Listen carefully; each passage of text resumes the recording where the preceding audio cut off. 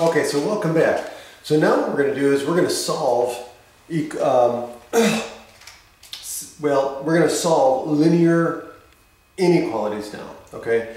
So what's an inequality? Well, we talked about inequalities before, so we know that it's going to be a set of numbers or a set of solutions. So solving inequalities, linear inequalities, is very similar to solving equations, except the difference is when you solve an equation, you get one answer. Okay, a linear equation will give you one answer. When you solve a linear inequality, you will have possibly an infinite number of answers.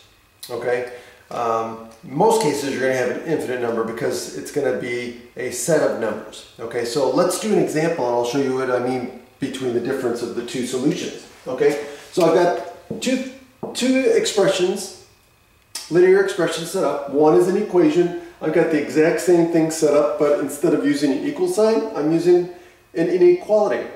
So I'm going to solve both of these and show you the difference in how we would show the solution.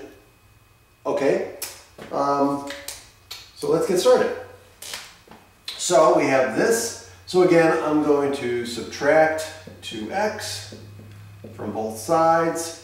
So that gets rid of that, and we get what? 2x plus 6 equals -2. So then I'm going to subtract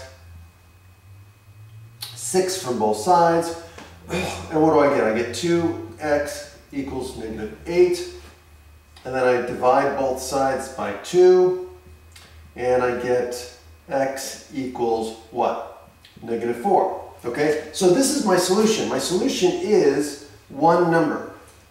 It's telling me that x, the solution is x is equal to -4. So it's telling me if I stick -4 back into here, I'm going to get a true statement. Okay, now let's solve this one and see what happens. Okay, so here I go. I'm going to do the same thing.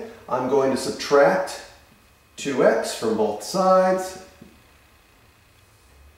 I get 2x plus 6 is greater than -2.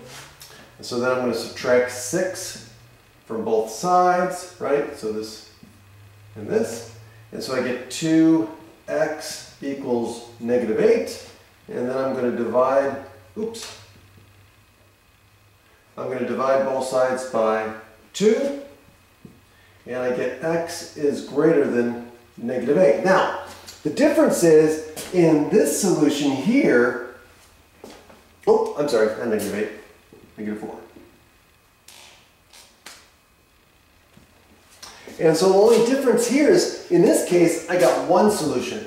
Here, I've got an infinite number of solutions, okay? Here, if I was to graph this on the number line, right? So I've got 0, I've got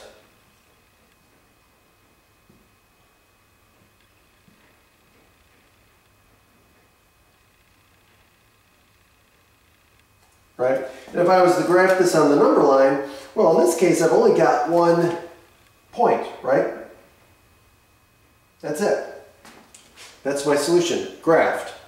But if I was to graph the solution over here, x is greater than -4, well, that's going to look a lot different.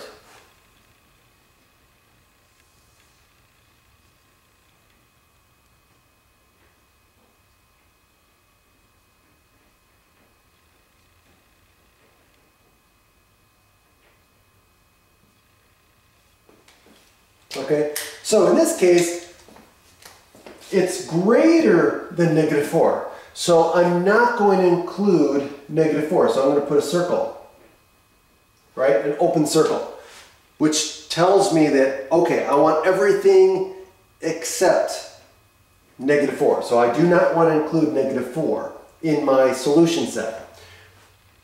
So, and then I want everything that's greater than -4. Which way is greater than? To the right. So now I'm going to shade in everything to the right. So that's how I would graph my solution set.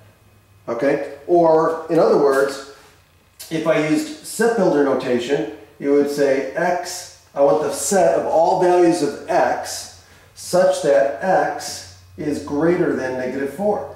That's my solution.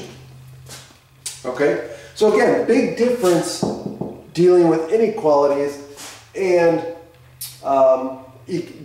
equations between those two when you're talking about the solution. Okay, but you solve them very similarly. The only difference is you have an equal sign here. Here you use an inequality. Okay? The only warning that you have to watch out for, and I'm going to probably repeat this again, is the only thing you have to watch out for is when you multiply or divide both sides of an inequality by a negative number. Okay? You must flip the inequality. Okay? So let me repeat that. Anytime you multiply both sides of an inequality by a negative number, or you divide both sides of an inequality by a negative number, you must flip the inequality.